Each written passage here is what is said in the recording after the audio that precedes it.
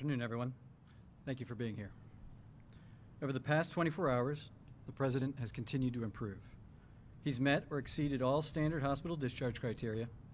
He'll receive another dose of remdesivir here today, and then we plan to get him home.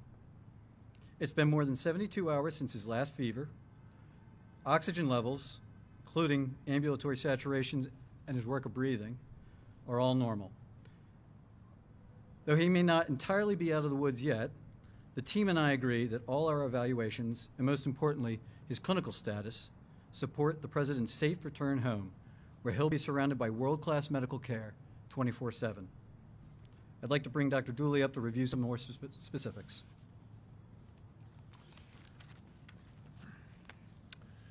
Good afternoon. Just a brief update this morning.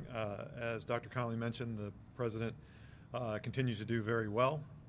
His vital signs this morning were notable for a temperature of 98.1. His blood pressure was 134/78. A respiratory rate of 17 respirations per minute. His heart rate was 68 beats per minute. And his last oxyhemoglobin saturation was 97% on room air. He currently does not endorse any respiratory complaints. And aside from our evaluation with the multidisciplinary team this morning, has maintained a full schedule, ambulating and working on the White House Medical Unit. I'll now turn it over to Dr. Garibaldi to again discuss therapeutics. Thanks. Hi, good afternoon. And again, I just wanted to echo the sentiment of what an honor it is to be part of this wonderful team here at Walter Reed. Yesterday evening, the President received his third dose of remdesivir. He tolerated that infusion without difficulty, and his kidney and liver function continued to be normal. Our plan is to give the fourth dose of remdesivir this evening before he goes back to the White House, and we've made arrangements to deliver the fifth and final dose of his treatment course at the White House tomorrow evening. He continues on dexamethasone, and again, the plan for today is to continue to be up and out of bed, eat and drink, and work as he is able.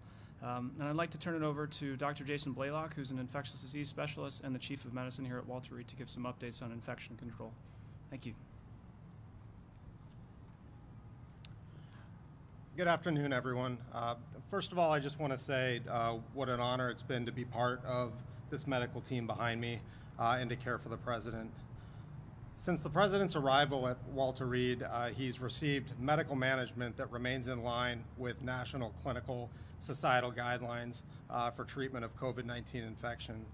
In addition, both myself and Dr. Wes Campbell have worked very closely with various laboratories in the area, state-of-the-art facilities to include USAMRIID and RARE on obtaining advanced diagnostic testing to really inform the White House medical team of both the status of the President as well as his ability to transmit virus to others. Also, we have worked very closely with the Walter Reed team to ensure that we are looking very closely at infection control prevention strategies and the right posture so that the President can safely return to his residence. And with that, I'm going to turn it over to Dr. Conley, who will answer any final questions. Thanks, Jason. I mentioned it Saturday, but I'd like to reiterate myself just how grateful the President and I are to the men and women of Walter Reed, our colleagues at Johns Hopkins, as well as the many federal, private institutions that we've received support from. And so long as everything continues on the track that we're experiencing right now, this time, as the President already tweeted out, is to get him home later today. With that, I'll take a couple questions. The President be discharged back to the White House when he was given steroids. You've said that he's still on those steroids. Those are medicines, as you know, that are usually given to COVID patients who are on ventilators or with low oxygen. So did you overtreat him? And if he's still on that medication, how is it safe for him to return to the White House? So we send patients home with medications all the time. In fact, yesterday afternoon, he probably met most of his discharge requirements safely from the hospital. And he's returning to a facility, the White House Medical Unit, that's staffed 24/7, top-notch physicians, nurses, PAs, logisticians, and the unit here, the team here behind me is going to continue to support us in that nature. Yes? Dr. Conley, what infection control measures are you taking? And how was it safe for him to drive around in a cloth mask yesterday? And how is it safe for him now to return to the White House where there have been so many cases? How's any of this safe? So the President has been surrounded by medical and security staff for days wearing full PPE. And yesterday, the U.S. Secret Service agents were in that same level of PPE for a very short period of time. We've worked with our infectious disease experts to make some recommendations for how to keep everything safe down at the White House for the president and those around him. We're looking at where he's going to be able to carry out his duties, office space, and I'll just say that it's in line with everything we've been doing upstairs for the last several days. Can you tell us, please, on testing, can you tell us when he had his last negative test? Was it Thursday? Was it Wednesday? When do you remember when he had his last negative test?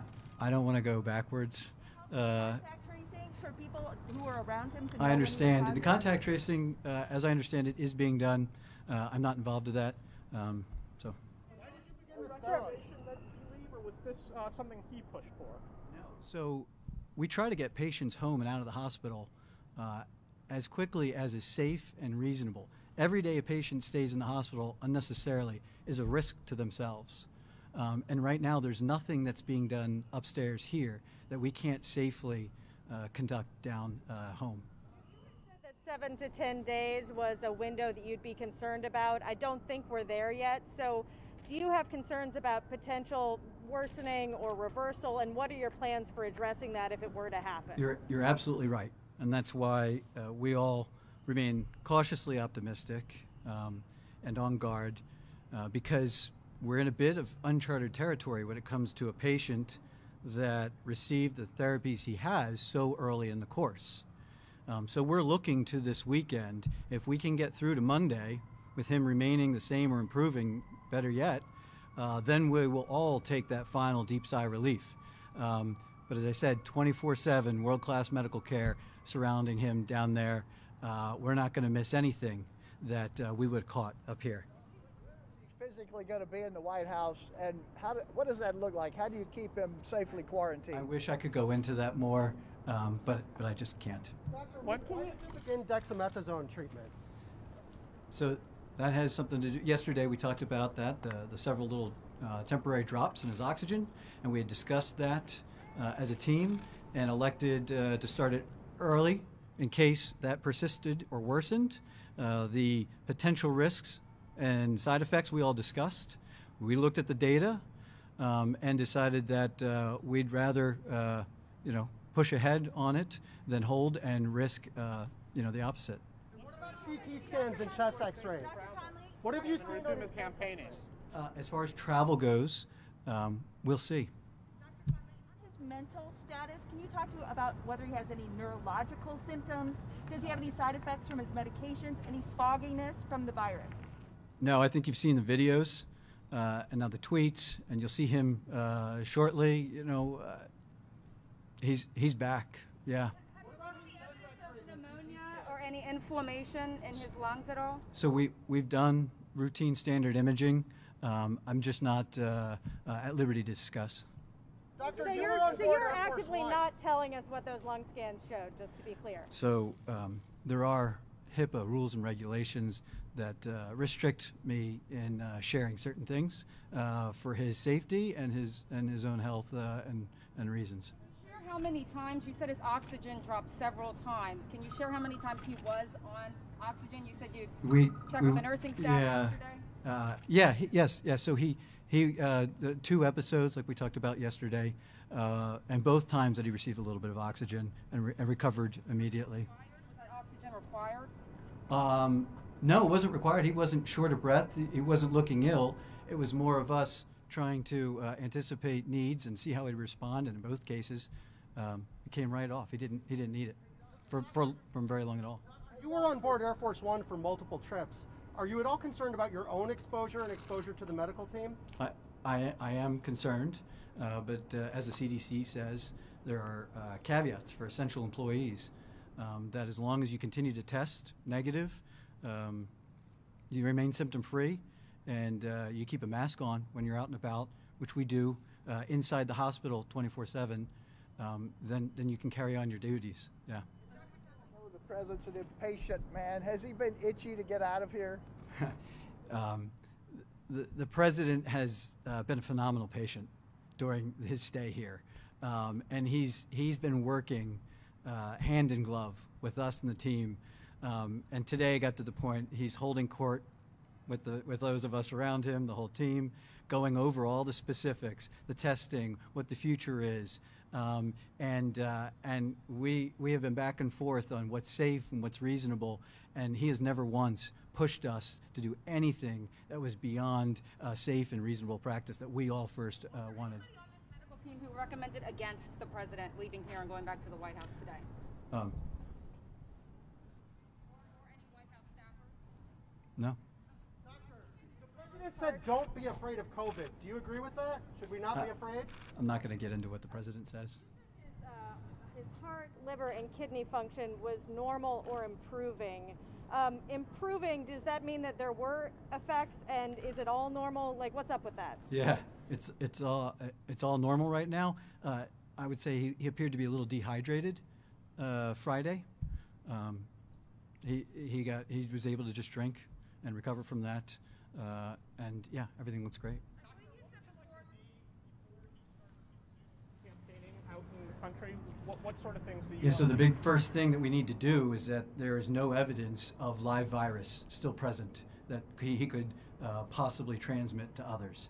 And that's what the infectious disease experts and some of our partners, military civilian entities, doing some of these advanced diagnostics just to see as soon as we can identify that. Routinely, we talk about a 10-day window, CDC guidelines, but we're checking him more routinely than just waiting 10 days. There's a possibility it's earlier than that. There's a chance that it's a little bit later, but we will know as soon as possible. And then we will look at him clinically. How are you feeling? How are you doing? Why have you decided not to administer hydroxychloroquine to the president during his time here?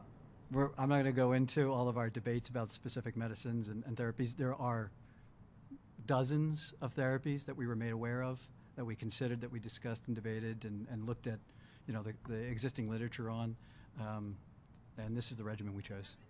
Hydroxychloroquine. Symptoms of COVID, is he having some of the muscle aches? Has he lost his sense of taste and smell?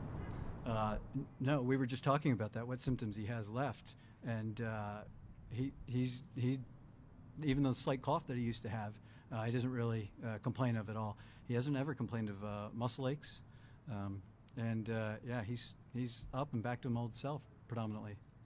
Next Monday, just to be clear, how long will he still be actively shedding the virus? So this morning, I believe there was even an accounting by Dr. Fauci referencing a 5-day, the first 5 days of illness that people are most likely to shed live virus. There's a reason there's the 10 days is because most people by that time, after 7 days, most folks don't have culturable live virus. They put it to 10 just to give some extra space. It's never 100%, between everybody. So we'll see. I'm not going to put a specific number, but we look at that window is all I say. Will the president be confined to his residence, or will he be allowed to return to the Oval Office? We're going to do whatever it takes for the president to safely conduct business wherever it is he needs to do within the residence and White House. Is he on blood thinners? And also, have you been giving him Tylenol, Advil, anything to that bring came his up. fever I down? would like to say he has not been on any fever-reducing medications for over 72 hours. Yeah, he's on a routine regimen of COVID therapy. I'm not going to go into specifics as to what he is and is not on, but. You said, and I'm going to read this here, that the president had a mild cough, some nasal congestion, and fatigue on Thursday. Now, back to my colleague Jen Jacobs' questionnaire, the reason knowing when the president's last negative test is important. For that reason, your words, what you said, and also for the contact tracing. But would you recommend it that, given those symptoms, that the president go to that Bedminster fundraiser? It's not up to me necessarily, the president's schedule, but I would say that it wasn't until after he returned that we really sat down, then knowing the news of the day, that we really dove into how are you feeling, what's going on. Those were the symptoms he was experiencing on Thursday. I'm not going to get into, operations. When was his last negative test, and what was his viral load? I know everyone wants that. Yeah, I don't have his viral load. Those are some of the diagnostics that we're sending out that will really tell us when it's safe for him to get back out and around people. The last negative test was. Any abnormal tests? Were any of his lab tests abnormal? I'm not, again, HIPAA kind of precludes me from going into too much depth and things that I'm not at liberty or doesn't wish to be discussed. At some future point, maybe, but today, sorry. I think that's it. Yeah. Thank you, guys. Thank you.